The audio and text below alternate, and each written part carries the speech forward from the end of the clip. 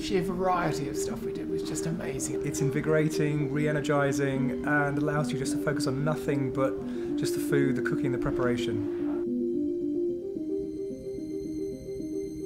My long-term goal for the school, not only teach people how to cook, but educate people through food. The whole theme throughout each course is health, nutrition. It's all about the simplicity. I want to get into a stage where people can start to learn how to cook for themselves. They can do something spectacular and they get enjoyment from it as well. Would you end with like a glass of wine? Or... Yes. Why did I ask that question? It's all about seasonality for us. We've got a beautiful half-acre plot here that we use predominantly for the cookery school. So it's really what is bang in season now. Fresh, beautiful.